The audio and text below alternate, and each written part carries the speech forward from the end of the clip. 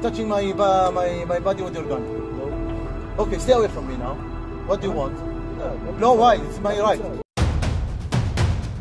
I won't go in great depth other than to say we call for things like investigating and prosecuting those that are implicated in these crimes, including at the International Criminal Court.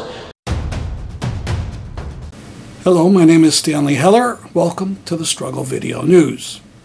Issa Amro lives in Hebron, in occupied Palestine on the West Bank.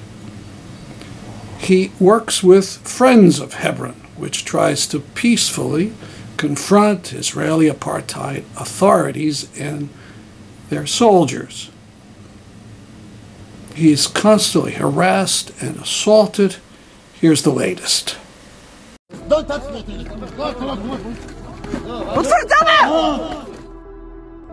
We're just passing by, walking to my house. We are allowed to film the video. Delete the video. Many videos I filmed. Delete the video. No, I don't delete the video. Delete. No, I don't. Just film it and go home. Hey. Hey. Okay, come on.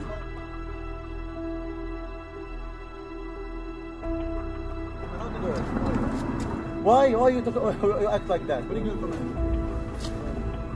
No, you are touching my body with your gun. No. Okay, stay away from me now. What do you want?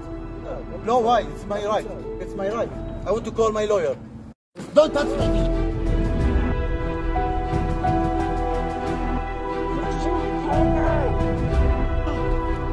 Hey! Leave him! Oh, what I want an ambulance. What's the matter with you, guy? Are you so bored? Hide the phone. Send the video to someone. Yes, please.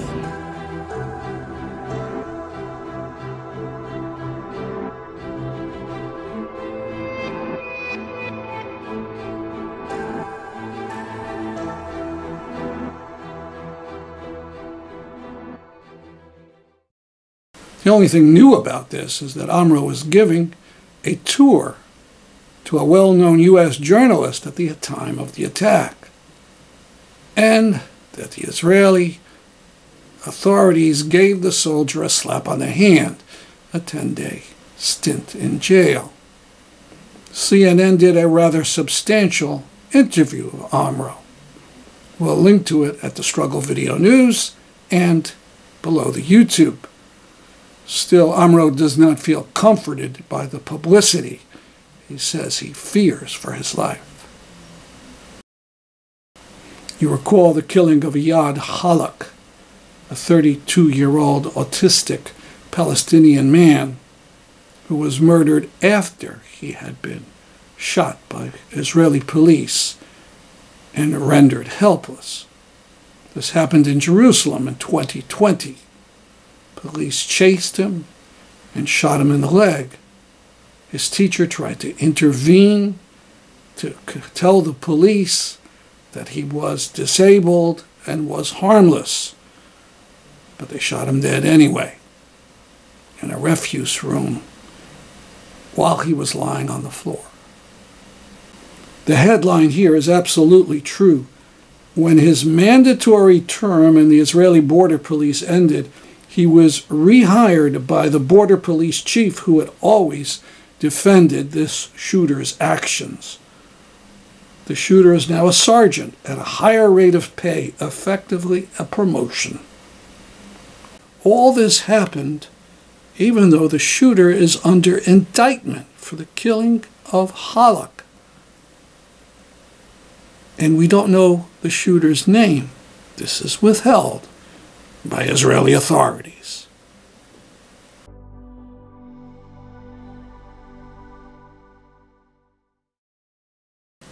In Germany, a Jewish person who did not want to be identified is appealing a conviction by a German court for going to a rally in support of Palestinians on Nakba Day of 2022.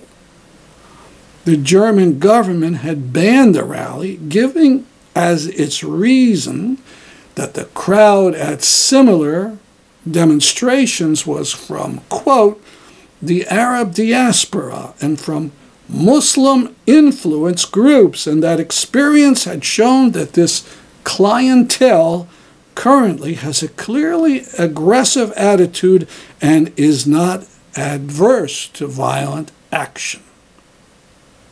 So a Jew goes to a peaceful rally in support of Arabs and Muslims and is convicted of a crime.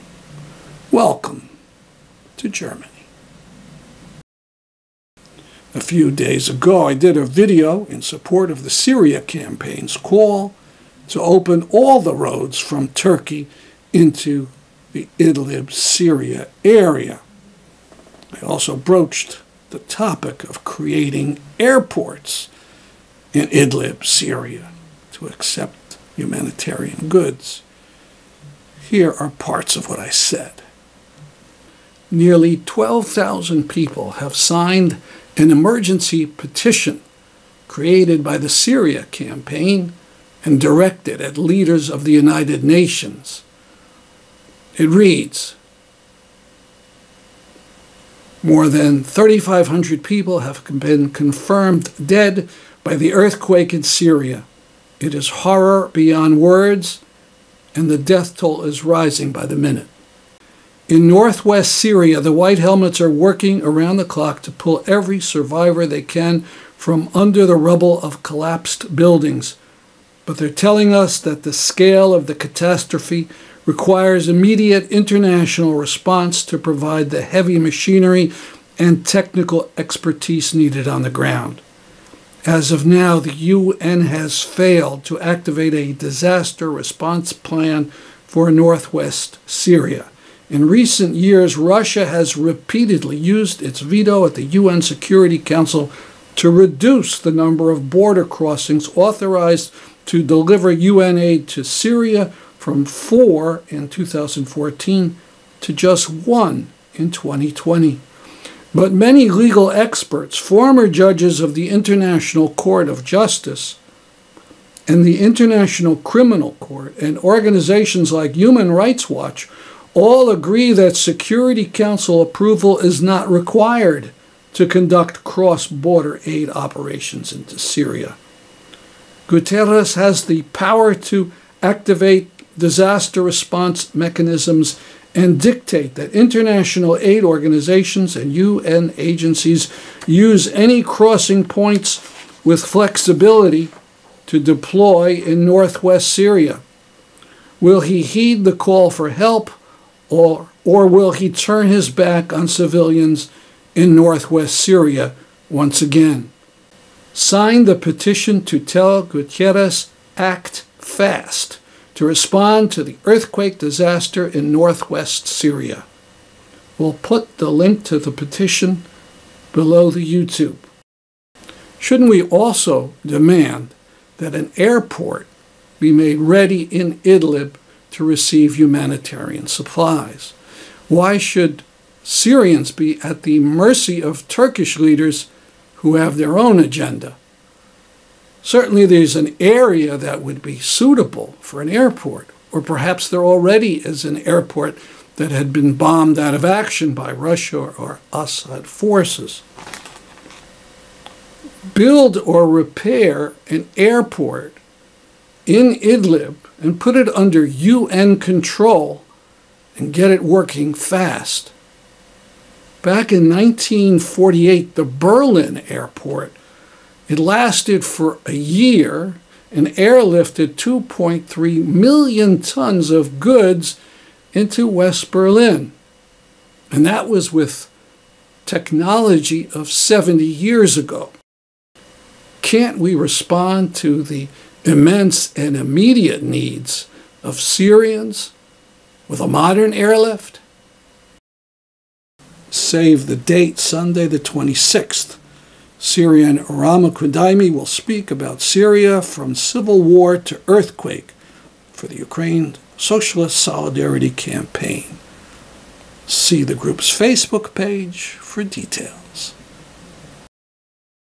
This is a quote from Russian journalist Maria Ponomarenko just before she was sentenced for criticizing the bombing by the Russians of the theater in Mariupol, she told the court, no totalitarian regime has ever been as strong as before its collapse. On Saturday, February 25th, a fundraiser in person and on Zoom for the Ukrainian Mine Workers Union. Go to peace.org for details. And from Democracy Now!, a report about a glacier. In climate news, a team of researchers reports Antarctica's enormous Thawite glacier is on the verge of collapse, with warm water seeping under the weakest parts of the glacier and melting it from below. Researchers deployed a robotic submarine to penetrate the vast ice sheet, which is roughly the size of Florida. They found the glacier is susceptible to rapid and irreversible ice loss that could raise global sea levels by more than half a meter. Its collapse could destabilize surrounding glaciers that would raise the Earth's oceans by a further 3 meters, or nearly 10 feet. I read up a bit more about the Thawite glacier. Apparently, the danger is not so much from melting, but from fracturing and breaking of this glacier into sections. It may not affect humans for many years, but the thought of a glacier the size of Florida disintegrating should shake us to our cores. She was then sentenced to 6 years in a penal colony. Now the final section of Human Rights Watch's Omar Shakir at Yale University's Dwight Hall Chapel. He was explaining HRW's conclusion that Israel practiced the international crime of apartheid. He demonstrated 1, intent to dominate, 2, systematic oppression, and was beginning to talk about 3, inhumane acts, starting with a focus on the West Bank. In the West Bank, Palestinians require permits to enter large sections of the West Bank, including East Jerusalem. So today, probably everybody in this room could take the train to New York, fly to Tel Aviv, and go to East Jerusalem, go to the Old City. Not me, because the Israeli government kicked me out. Side note, probably the rest of you can, right? But a Palestinian born and raised in the West Bank cannot go to East Jerusalem. Sometimes it's like a kilometer or 2 away. They're not allowed without a permit. That's virtually impossible to obtain.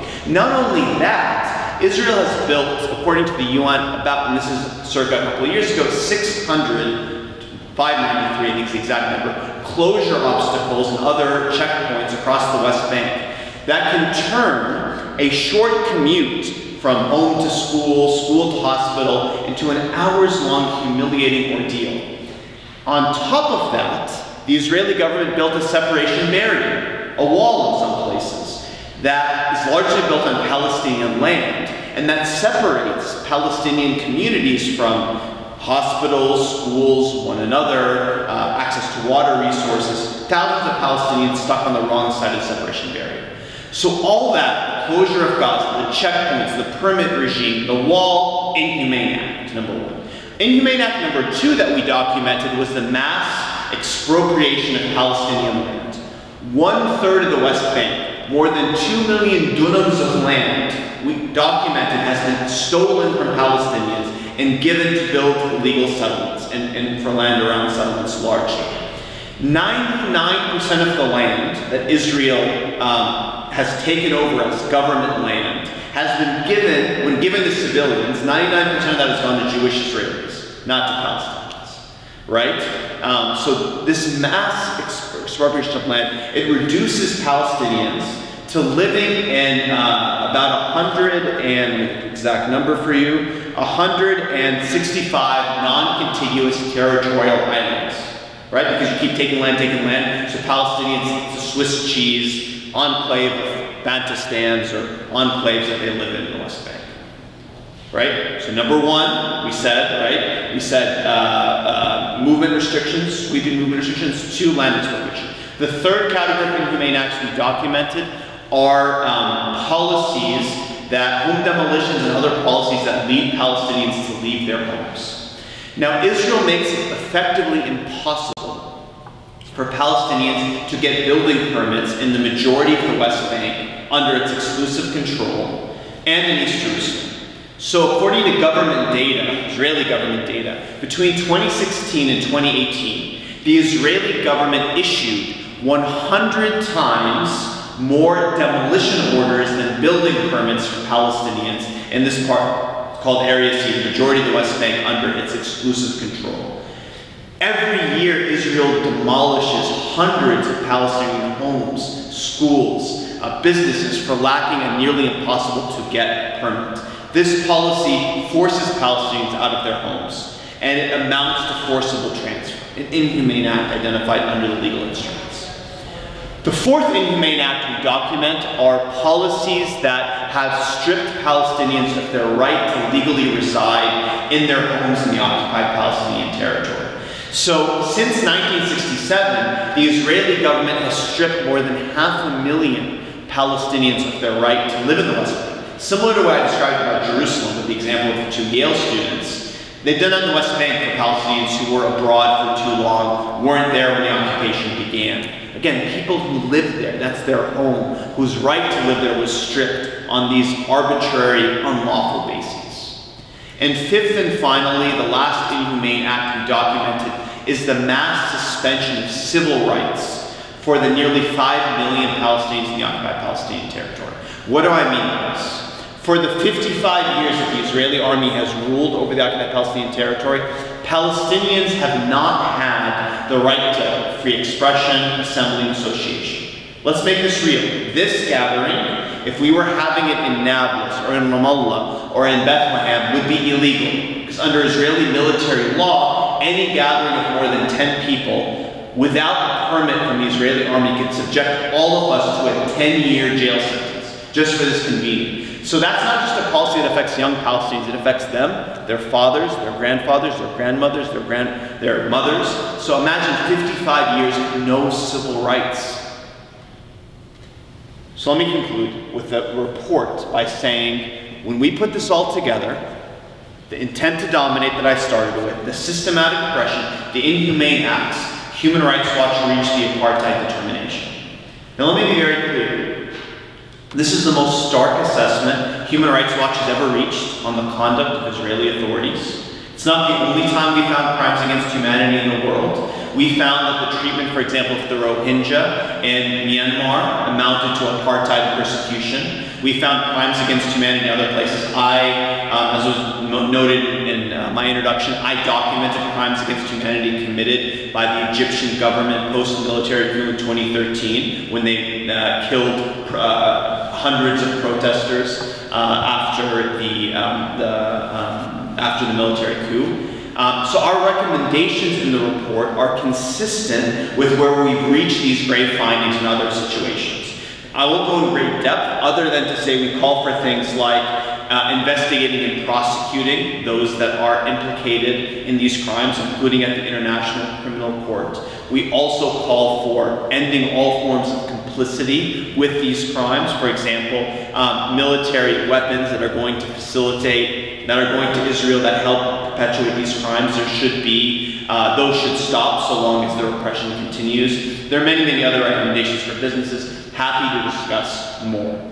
So let me sort of wind towards concluding, because I promised we'd have a lot of time for discussions, by sort of taking a step back and sort of getting down to where I started, right? Which is why we did this research in the conversation, you know, here in the United States in academic freedom. So really our recommendations come down to a basic set of propositions, right? A 55-year occupation is not temporary.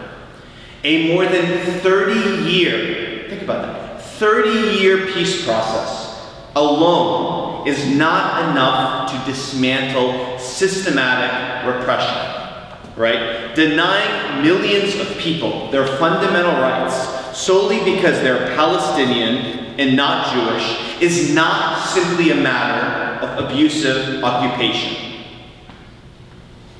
Democracy is many things.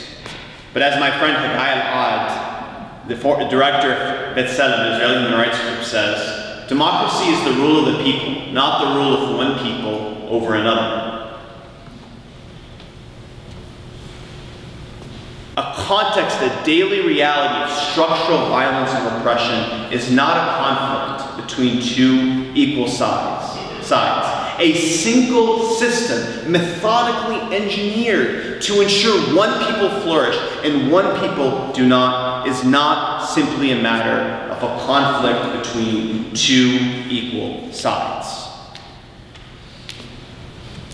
The first step to solving any problem is to diagnose it correctly. Whether that's a doctor treating you at their office, or it's us trying to understand how to deal with a protracted situation of conflict. The wrong diagnosis leads to the wrong remedy, the wrong set of steps. Apartheid is not some hypothetical future scenario. You might not know that in 1974, Yitzhak Rabin, the former Prime Minister of Israel, warned about apartheid. In 2006, former President Jimmy Carter wrote a book, Palestine, Peace Not Apartheid. In 2014, U.S. Secretary of State John Kerry warned that we were a year or two away from apartheid. The threshold has been crossed. Palestinians have for years, for decades, been describing their lived reality as one of apartheid, but not enough of us listened. Apartheid is the daily reality for millions of Palestinians. By the way, this isn't simply the conclusion of Human Rights Watch. As Leila noted in her introduction, Amnesty International also concluded that it was apartheid. So has the major human rights groups in Palestinian civil society, dozens of organizations. So has prominent Israeli human rights groups, including the flagship organization B'Tselem. Last month, on the first day the new Israeli government came to power, 27 Israeli human rights groups described apartheid, used the word apartheid to describe Israel's treatment of Palestinians. Israeli human rights organizations. And by the way, it's not just these NGOs. Harvard Law School's International Human Rights Clinic wrote a report last year saying it's apartheid. So did the UN expert in charge of the occupied Palestinian territory. So did the UN expert on discrimination and racism, many other UN experts. Even beyond the human rights movement, you now have a situation where you have prominent voices, right, from figures in pop culture in the United States to professors like Lawrence Wright, at Harvard, Philippe Sands in the UK, the former, as Leila mentioned, the former Ban Ki-moon, the former UN Secretary General. You have former Israeli officials, including the two former Israeli ambassadors to South Africa, the former Director General of Israel's Foreign Ministry, the former Attorney and Deputy Attorney General of Israel, all of whom have now said what we're doing to Palestinians is apartheid. And it's not just them. We now have entire governments. South Africa, which experienced apartheid, knows a thing or two about apartheid, has said the treatment of Palestinians is apartheid. So has Namibia experienced that. So has last year in the Human Rights Council in Geneva, the entire African bloc of countries, the entire Arab bloc, and the entire Organization of Islamic Conferences all use the term apartheid to describe Israel's treatment of Palestinians. The reality is there is a burgeoning consensus around apartheid. But yet, here we are at Yale. And maybe what I'm saying to you is new, or it's challenging your assumptions, and I hope you'll ask me questions if that's the case. And that brings me to the topic that I'll really sort of conclude on, which is academic freedom. And I'll just say a few words and we can discuss more. Some of you may be aware, it was widely covered in the news, that Kenneth Roth, again, my former boss, who was one of my editors of the report that was published in April 2021, ran Human Rights Watch, one of the world's largest human rights organizations for nearly 30 years. He stepped down last year, and the Harvard Carr Center for Human Rights at Harvard Kennedy School offered him a fellowship. Makes sense, he ran Human Rights Watch. You're probably qualified to have a Human Rights Fellowship at the Carr Center. They offered him a fellowship. He accepted the fellowship. He was getting ready to start at Harvard in the fall. He had a perfunctory meeting with the dean. The dean technically at the Harvard Kennedy School technically has the right to veto an appointment. They had a 30-minute chat. During that chat, the dean of the Harvard Kennedy School asked Ken Roth, "Do you have any enemies?" Ken said, "Iran Human Rights Watch. I have a lot of enemies. Let me name them for you. China and Russia have banned me personally from entering the country. Saudi Arabia hates me. Rwanda, the Rwandan government hates me. The Israeli government hates me too." By the way, parenthetically, as a side note, I've also been deported from 4 countries. So Israel's not alone in treating me this way. Syria, blocked my entry. Egypt kicked me out. Bahrain kicked me out. Again, if you want stories, save those for Q&A. The point of the story is, if you work on human rights, you're not going to be the most beloved person. The dean vetoed Ken's fellowship at Harvard. And this only came in the media last month. It was reported in The Nation magazine by Michael Massing. There suddenly was a large outcry, because apparently what the dean told professors at Harvard is that Human Rights Watch has an anti-Israel bias. Now, professors at Harvard maybe aren't like professors at Yale, but they know a thing or two. So they presented research to the dean about the ways in which Human Rights Watch is reporting is entirely consistent with the reporting of not only Amnesty International, but actually the very conclusions of the US State Department when it comes to many, many human rights issues. Obviously not the same, but pretty consistent on a lot of metrics. Pressure was built, professors wrote letters, a lot of things happened, and 2 weeks ago, Ken Roth the dean acknowledged the mistake that was made, apologized, and Ken was reauthorized the fellowship, and a week from today, he'll be arriving at Harvard to begin his fellowship at the Carr Center. But what happened to Ken is not exceptional, and it's not unique. There's a report from Palestine Legal, a great NGO, disclosure, I was one of the co-authors before I joined Human Rights Watch, and I worked at the Center for Constitutional Rights, called the Palestine exception to the First Amendment. What happened to Ken has been happening to academics who are critical of Israel or speak out on Palestinian rights for years, for decades. And young academics, Palestinians, have faced the worst. Some of you in this audience may have faced it yourself for your activism.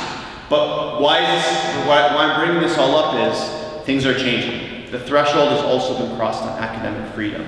Harvard had to back down because the position of the dean was untenable. He was clearly pressured by somebody. He acknowledged that he made this decision because people who mattered to him wanted him to do this. But that was unsustainable. I'm here talking to you at Yale. There's a full house. I've been doing this in many other campuses. The conversation is shifting.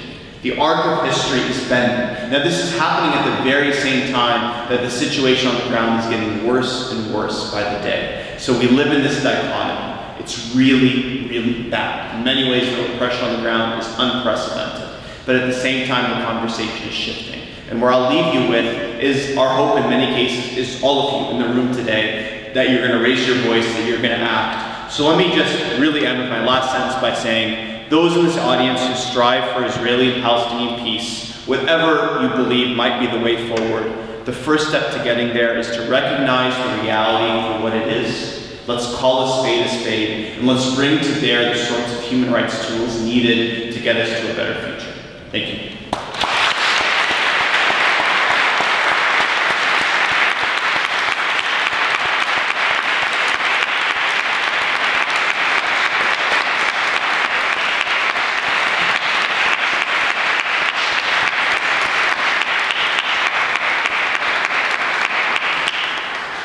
That's our program for today. See you next week at this time. I'm Stanley Heller for the Struggle Video News.